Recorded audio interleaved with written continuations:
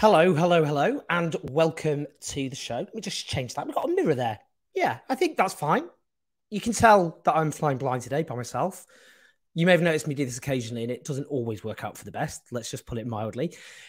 Today, we are talking a very impromptu show, but an important show because we are talking about the Northern Ireland deal, which has just been announced with great aplomb by Rishi Sunak, who is, you may have forgotten, I occasionally do, the Prime Minister of the country. It's the Windsor Framework. Now, Northern Ireland peace is, I think, one of the most sacred achievements of the last 30, 40 years in this country. Whatever disagreements I have with New Labour, which I've listed at length, it was one of their great achievements. It ended a conflict which took the lives of 3,500 people on both sides, of course, of in terms of Ireland and on the UK in the UK as well. A pretty gruesome conflict which was brought to an end by a lasting peace. And part of that Good Friday Agreement was that whilst Northern Ireland would remain part of the UK, though with the potential for a referendum in the future to change that status, there would be a porous border between the north and the south. Slight hitch. We had a referendum, remember that? And we left the European Union, which then opened the question of what the hell happens given Northern Ireland is outside of the EU and the Republic of Ireland is within. Now, we're going to talk about that, the Northern Ireland Protocol, which was set up in the aftermath, but there has been lasting tension over this because of a border down the Irish Sea. Theresa May famously said no British Prime Minister could ever agree, given she was, of course, the Prime Minister of the Conservative and Unionist Party, its full name, to a border down the Irish Sea. Boris Johnson, I mean, he went and claimed that he got this great new spanking deal from the EU. The reason for that was he changed the red lines, and that red lines included doing what Theresa May said no British Prime Minister could do, which was to agree to a de facto border down the Irish Sea. Now, we're going to talk about this, what the deal is and all the rest of it. Let's just hear what Rishi Sunak had to say in the House of Commons. After weeks of negotiations today, we have made a decisive breakthrough. The Windsor Framework delivers free-flowing trade within the whole United Kingdom. It protects Northern Ireland's place in our union, and it safeguards sovereignty for the people of Northern Ireland. Yeah. By achieving all this, it preserves the delicate balance inherent in the Belfast Good Friday Agreement. And, Mr. Speaker, it does what many said could not be done, removing thousands of pages of EU laws and making permanent, legally binding changes to the Protocol Treaty itself. That is the breakthrough we have made. Those are the changes we will deliver, and now is the time to move forward as one United Kingdom. Yeah! Well, he's pretty chipper about the whole thing, isn't he? Interesting. There's lots there to consider, of course, in terms of the balance of forces within the Conservative Party. The Democratic and Unionist Party, who, of course, have dominated unionism since they eclipsed the traditional flag bearers of Ulster Unionism, the Ulster Unionist Party.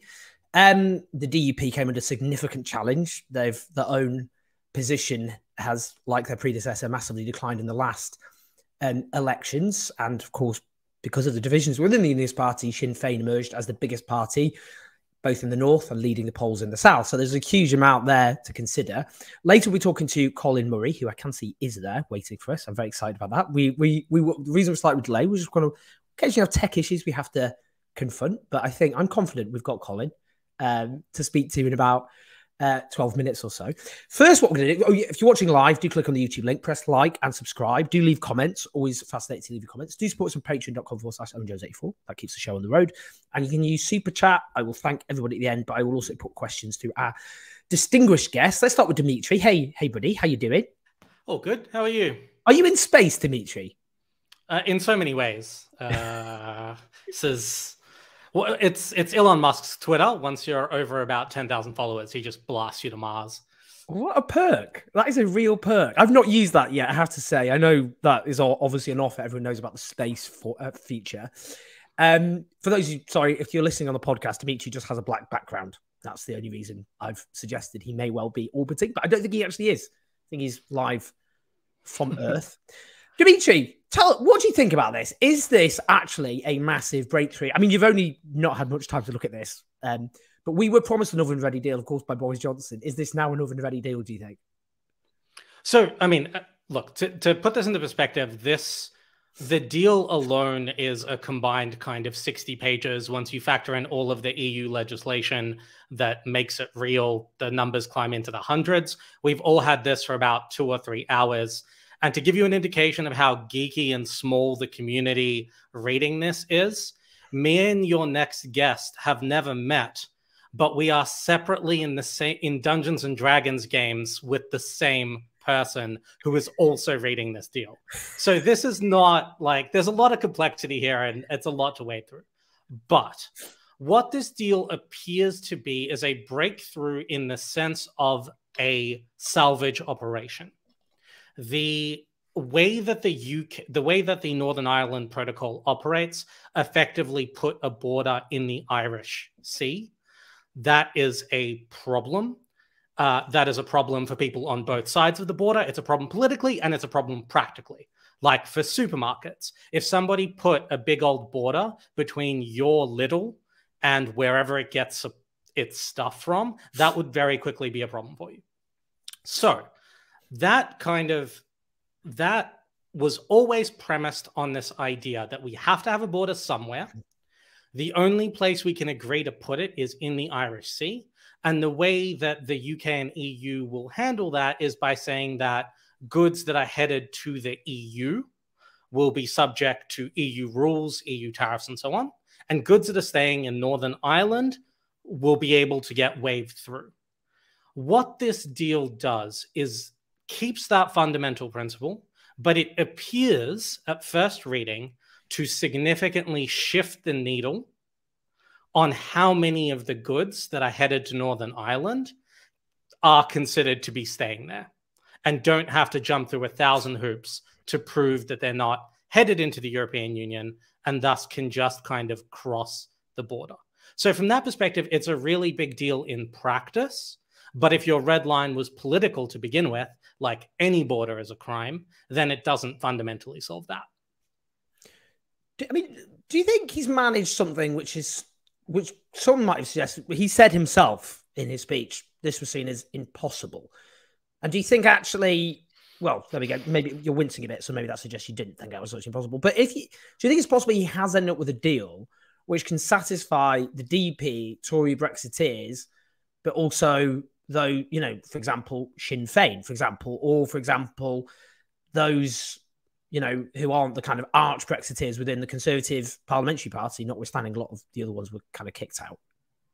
So that was actually my thinking face, not my in pain face, but the two are very similar. It would certainly have been a deal that was really difficult to achieve immediately after Brexit, given the way that the Tory party's rhetoric and political positioning was set up. So what I mean by that is immediately after sort of Brexit, and I'm talking about kind of 2018, 2019, 2020, everybody was looking at everything exclusively through the lens of, within the Tory party, of does this undo Brexit? The ERG, the hardliners within the Tory party, had something like 80 members, and so we're in a position to make or break prime ministerships. And everybody was ceaselessly performing screw the EUism. Like it was all about how much could I demonstrate my Brexit credentials. Under those circumstances, coming to the EU, even with a deal like this, the EU would be looking at that going, we don't have the trust in you that you will do all of the things that we need to make this work. And we think that at the first opportunity, you will performatively diverge from our rules and potentially get things into our market that shouldn't be there because your posturing is so aggressive, confrontational, and there is so clearly points to be scored at home by just, look, we're doing something the EU doesn't do. All of that has faded away now somewhat. The ERG is a shell of its former self. The DUP looks like it's gotten in line with this.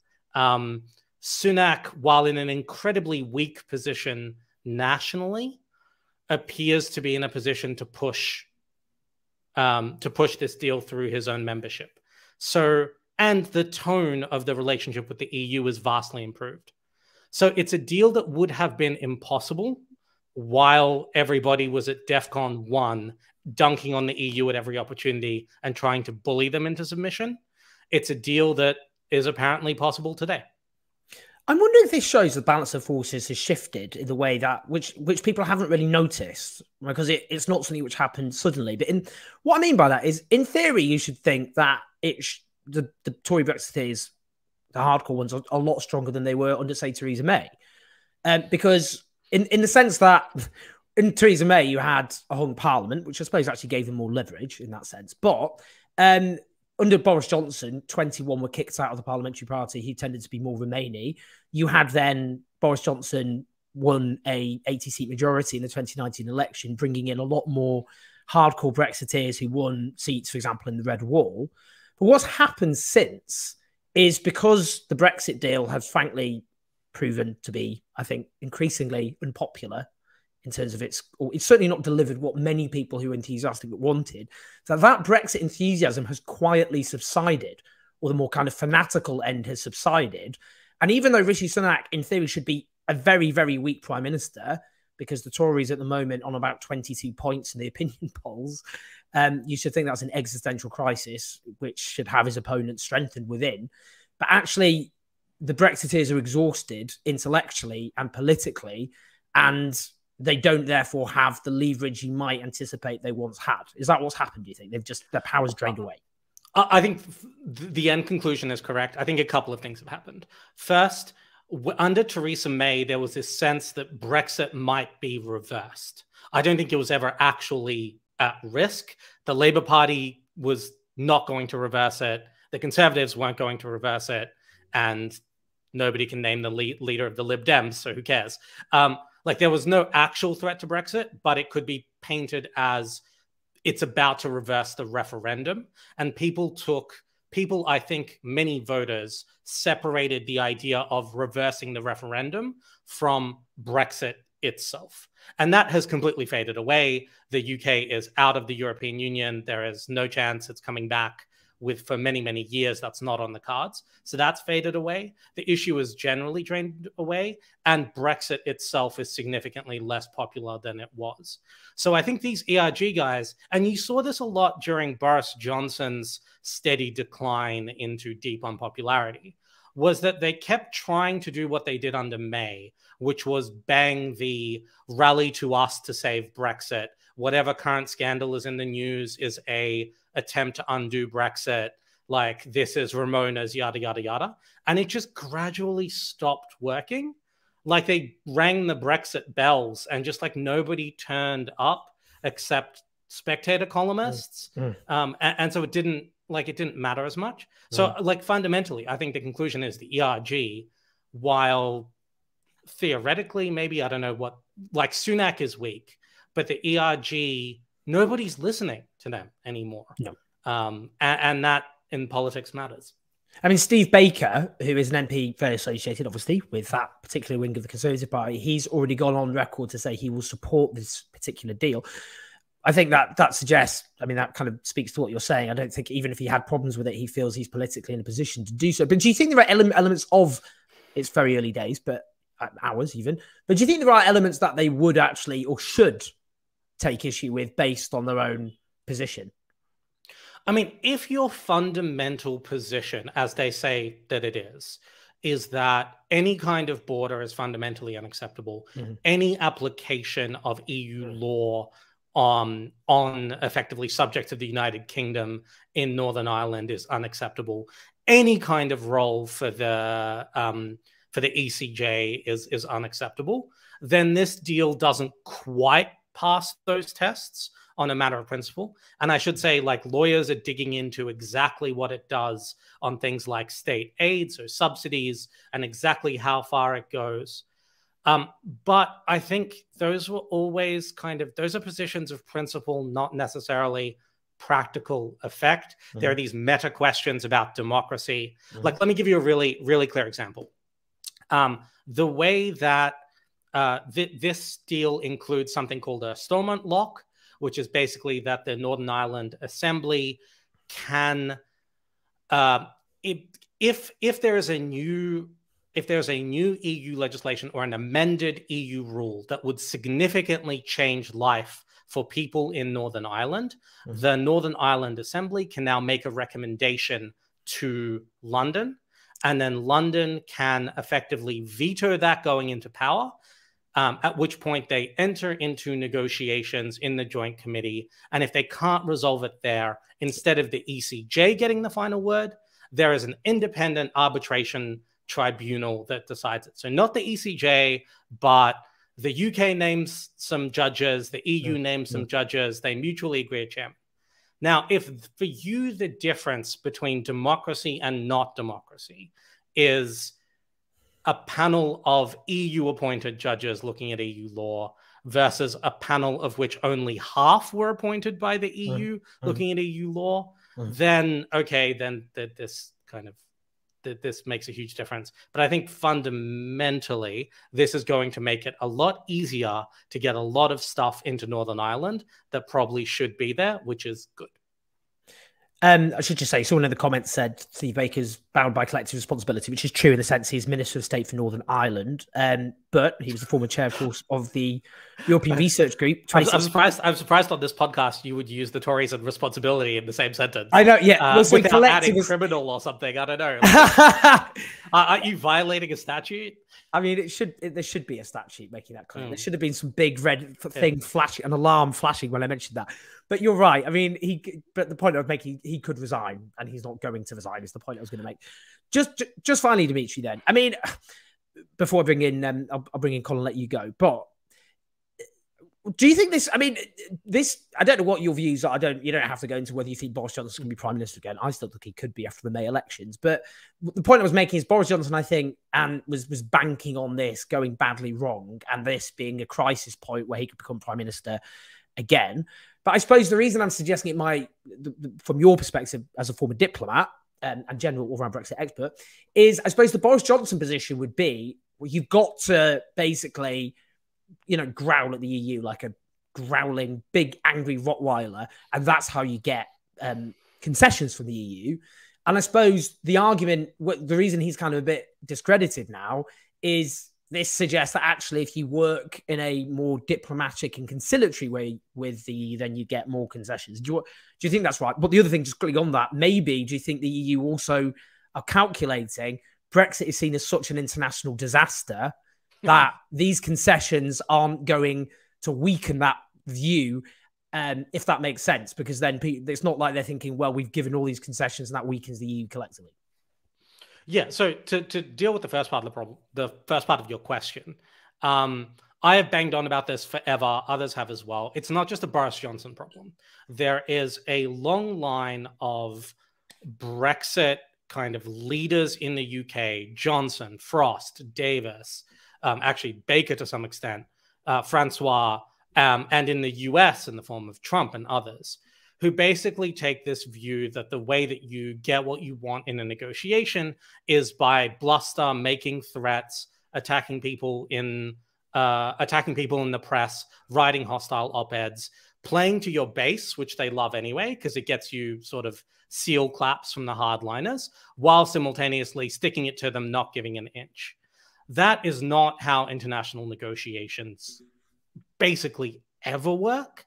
It's not even how hostage negotiations work, but it's certainly not how you resolve a question, which is fundamentally about trust.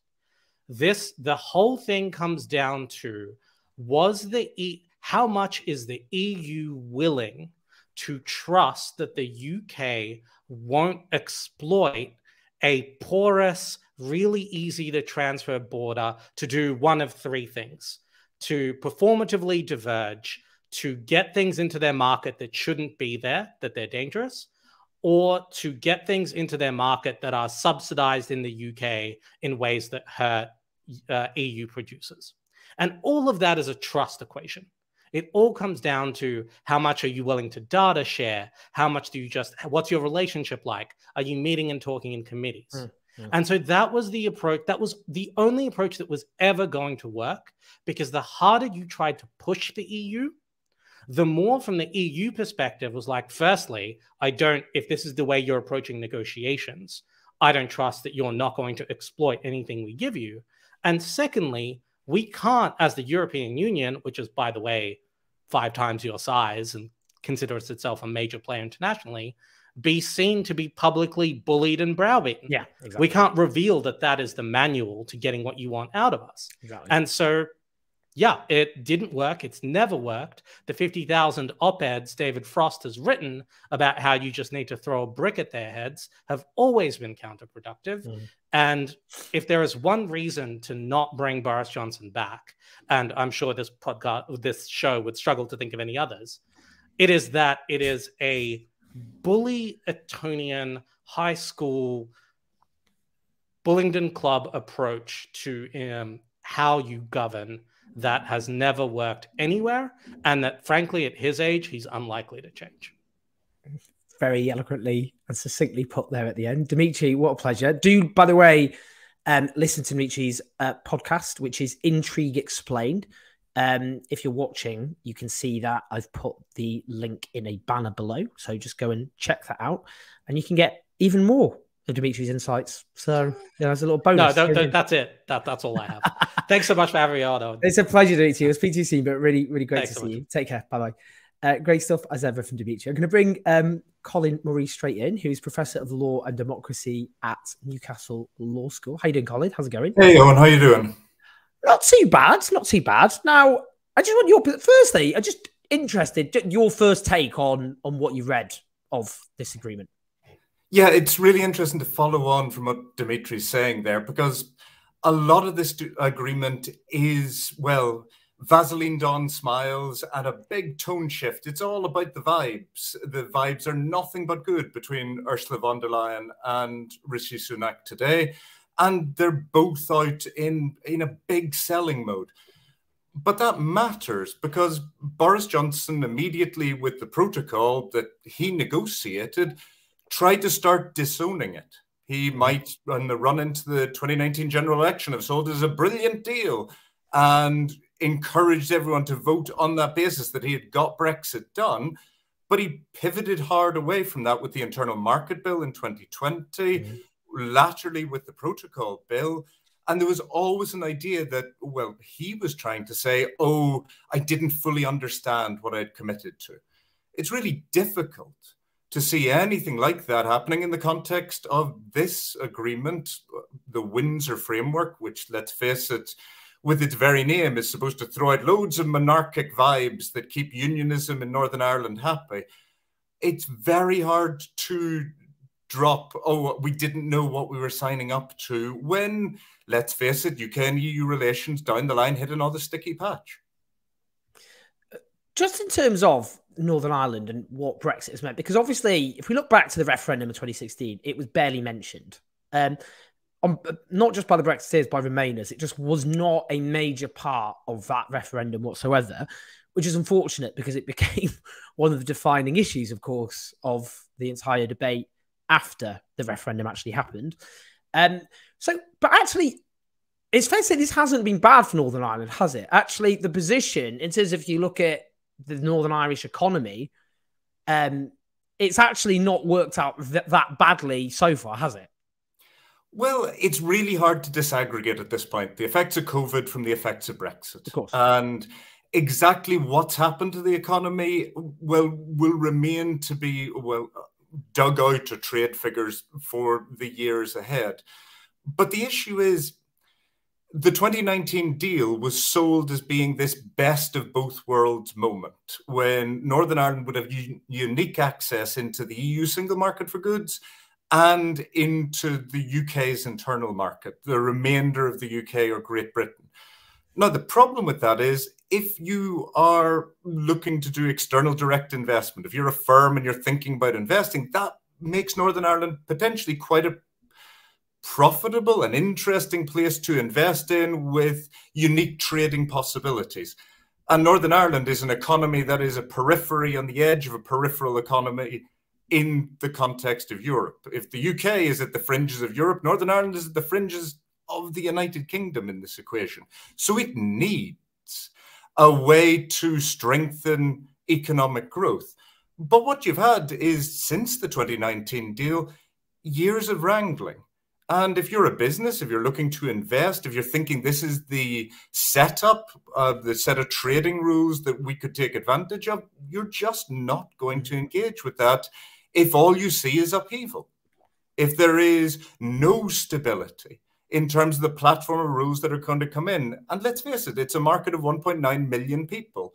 If you think that these rules are going to radically change, as Johnson's protocol bill last summer put out, even if you're a Great Britain firm and you traditionally sent goods to Northern Ireland, why would you bother learning the rules to currently do it if those rules are going to be ripped up and changed for a small market? It's just not worth it. So what you've seen is years of compound instability. And whilst that might not look demonstrably different from the rest of the UK in terms of trading arrangements, because let's face it, lots of things have flatlined in the 7 years since the Brexit referendum. It's not generating any impetus that's going to help the economy in Northern Ireland. And that's, let's face it, what Northern Ireland needs. And perhaps if unionist politicians in Northern Ireland are thinking about Northern Ireland's position within the union, well, protracted instability is not helpful towards that. And so maybe they are looking for an off-ramp at the moment, and this is the bit where, or the time where cashing in their chips makes sense. I suppose, I mean, the point, I suppose, there is for businesses, generally uncertainty is the one thing they don't like. And this limbo has been uncertainty on a grand scale. Yeah. Where do you think this leaves Northern Ireland's constitutional position? Well, if you like, the whole of the Brexit uncertainty and what you went back to, the lack of discussion of Northern Ireland in the run-up to the referendum and the sudden discovery of it in the aftermath, is very much down to an idea of the UK government not fully understanding the UK constitution. And even in recent debates where unionist parties like the DUP and the traditional unionist voice have consistently gone back to the Act of Union of 1800, they haven't even understood the UK constitution because, well, parliamentary sovereignty allows that to be altered. And the European Union always recognised that Northern Ireland's position within the United Kingdom was contingent upon the 1998 Belfast Good Friday Agreement, and it was contingent upon the cross-border cooperation that that agreement provided for, and had come to rely very heavily on freedom of movement across that border for goods. That was an essential part of cooperation, what came to be called an integrated economy across the island of Ireland. And the European Union was very quick to recognise that within the context of the Brexit negotiations. And the UK government was much slower to recognise the implications of that. And so consistently through the May Protocol, through the Johnson Protocol, through now the Sunak-Windsor framework, because we're dropping the branding of protocol, it has become so toxic, there's been this effort to come to an understanding of what the UK constitution will accommodate. And it's really useful for Rishi Sunak that just a couple of weeks ago, in the Alistair judgment, the Supreme Court turned around and said, well, what the UK constitution will accommodate is what Parliament enacts. That there is a lot of scope within Parliament to make special arrangements for Northern Ireland. Now, that gives the UK government a level of constitutional cover. It can come to a special deal with the EU, and because unionists pushed that case all the way to the Supreme Court, they kind of have to suck up the judgment when you leave it in a grey area. Oh, this is a constitutional issue. It can sound like something that becomes a rallying cry for supporters. As soon as you've gone to the High Court and the Court of Appeal and the Supreme Court, and they've all told you, one after the other, that this is constitutionally acceptable. And that was the Johnson Protocol, not the mitigated form that we're talking about today. It's really hard to run up that mountain again and push your supporters up it and say, this is a constitutional outrage, because that just doesn't fly anymore. I mean, it is interesting that Ian Paisley Jr., of course, the DUP MP, has said that the Windsor Framework does not cut the mustard. It provides no basis for the DUP to go back into the power-sharing government, and Rishi Sunak needs to enter fresh negotiations with the EU. I mean, it's interesting, of course, the internal traumas of Ulster unionism, because obviously for those, I'm sure lots of people are familiar with the brief history of that unionism, but Ulster unionism was represented by the UUP, which then the DUP came up and eclipsed them. But now the traditional unionist voice is now nipping at the heels of the DUP. And obviously, in the last Northern Ireland election, the DUP's vote fell by 6.7 percentage points, whilst the TUV, the more hardline version, went up by 5 percentage points. That's probably a direct transfer of DUP voters who basically felt the DUP are selling them down the river. So there's, that's the traditional Ulster unionist position, isn't it? Which is the constant, the dominant part of unionism is selling unionism down the river. But I'm just interested, what do you think about that in terms of Ian Paisley's intervention? Well, if you like, in the last year, Jeffrey Donaldson, since he became leader of the DUP, has been trying to, defend a crumbling position. He inherited an awful lot of mistakes that were made by his predecessor, Arlene Foster, in squandering a lot of the leverage that the DUP had when they entered a confidence and supply arrangement with Theresa May after the 2017 general election. And the last Stormont Assembly result that you've just read out the results for wasn't actually that bad for the DUP. It managed to cleave quite close to the TUV to not create enough of a difference in position that very many voters would go away from it. And of course, in a PR single transferable vote system, as existed for Stormont elections, the DUP could afford to lose first preference votes to the TUV and know that those votes would still come back on a second or a third preference. The TUV still only got one member of the Legislative Assembly seat. So even though the headline vote share went down, the DUP didn't hemorrhage seats to its hardline unionist rival.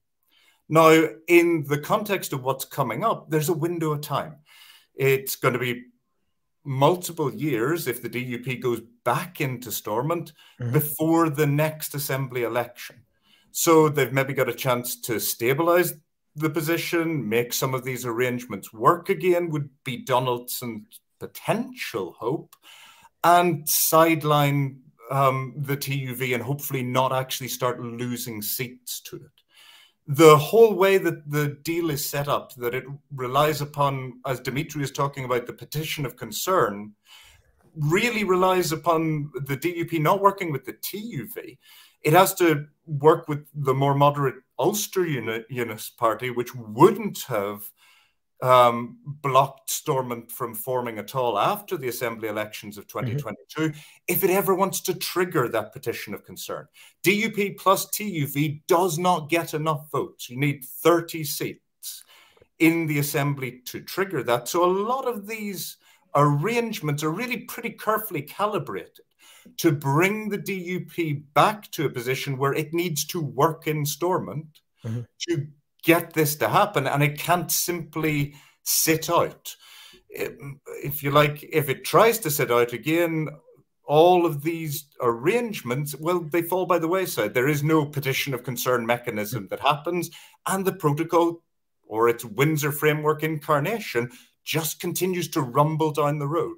So abstentionism just doesn't cut it at the moment. Now, the interesting thing is some DUP figures, like Ian Paisley Jr., are clearly on manoeuvres. They lost out when Edwin Poots had a really brief tenure as DUP leader a couple of years ago, and it was so disastrous that it lasted less time than Liz Truss lasted in leadership, and Jeffrey Donaldson came in. There is a potential weakness in his position that perhaps the DUP might fracture, perhaps some of those people who were never really signed up to Jeffrey Donaldson being leader of the DUP will try to manoeuvre against him at this point.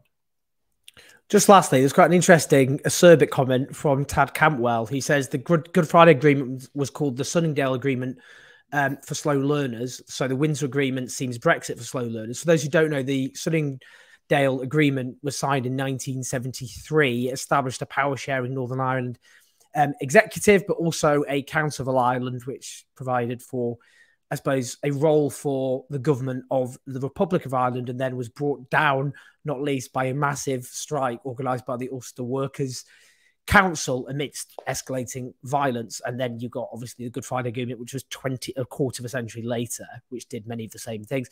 I mean, does he have a point? Is this basically, again, that kind of a repetition of that kind of element of Northern Irish, that trauma of Northern Irish history, where what is, fought tooth and nail, with, well, in that case, brutal consequences. We haven't had that, fortunately, in this case, but it just becomes the inevitable. Just it takes a while to get there. Yeah, Dmitry had his thinking face. You're going to give me my resigned face at this point when we talk about history in those terms. I suppose when you're a conflict like the Northern Ireland conflict, the 4 years up to the Sunningdale Agreement put together a lot of the bare bones as to what a power-sharing arrangement might look like. But those societal forces that were unleashed in the 1970s had not had an opportunity to play out. Yeah. And there were a lot of people who still thought there could be a zero-sum win in the territory of Northern Ireland, that it could be completely unionist, or it would be won over completely and there would be a united Ireland. Yeah. And the 1998 agreement was, as much as anything else, a recognition that, well, a lot of that energy had dissipated and there was a space for people to say, well, no, let's try to make cooperation on something between those extremes work. Now, if you look at today's agreement in another way, you've had 7 years of intense animosity between the UK government and the EU playing out. And frankly, a lot of people have got bored of talking about Northern Ireland. Northern Ireland is tiny in terms of its significance to the EU single market. So the EU has a huge incentive to try to do a deal in these circumstances that gets a lot of these problems off the table at a time when, well, Ukraine is a much more pressing geopolitical concern for Europe. For Rishi Sunak, his position of strength is actually his weakness. He can face down the ERG at the moment because they know if they bring down Rishi Sunak, there will be a general election, which at the moment, as the polls go, will be a bloodbath for the Conservative Party. So he can call their bluff in a way that his predecessors either had to cozy up tight to them to get their position or couldn't call their bluff because of the disastrous 2017 election performance. There is a window here where, yeah, because of the trust that's been put in place, particularly, as Dmitry said, through data sharing, that the EU can pivot and say, okay, we're willing to take a more risk-based approach to these arrangements than we ever would have been able to countenance under the bluster of the Johnson administration. And it's that agreement from Sunak. We're going to give you all of the data so you can see in real time any problems that might be emerging, that gives a protocol on a very different basis to the, no, we're going to tie you into this hard-edged set of rules because we just don't trust who we're dealing with, Johnson iteration of the protocol. And I think that's a really interesting development in British politics, which isn't remarked upon enough, which you've alluded to there, which is from 2010 onwards, Tory Brexiteers ate up everyone. One by one, they ate up David Cameron, they ate up Theresa May, but in the end, they ended up eating up themselves. But it's quite a spectacular rise of the Tory Brexiteers. But they peaked, I would suspect, around after the 2019 election, and it's been downhill ever since in quite a spectacular fashion. And but a lot of their most effective operators, Suella Braverman, Steve Baker, even Chris Eden-Harris, all of these have been leading lights of the ERG. They've all translated the personal status that springboard gave them into high ministerial office. Their incentive to bring down the government disappears, and you're left with, frankly, much less effective actors like Mark Francois running the show, and it's not the same force as a result as it was historically. The ERG isn't the same threat, and Sunak is in a position to be able to call their bluff. It's a very astute observation. Colin, really, really appreciate your time and your thoughts. Really, really insightful stuff. Do follow Colin Murray on Twitter, by the way, at CRG Murray. And I suspect he'll have many more things to say in the coming days as this agreement plays out. But honestly, Colin, such an honour to have you at such short notice. So thanks so much for joining us. Thanks so much, Owen. Take care of yourself. See you in a bit. Brilliant stuff. Always very lucky to have such brilliant experts coming to explain often very complicated elements of our tumult. It has been a tumultuous few years.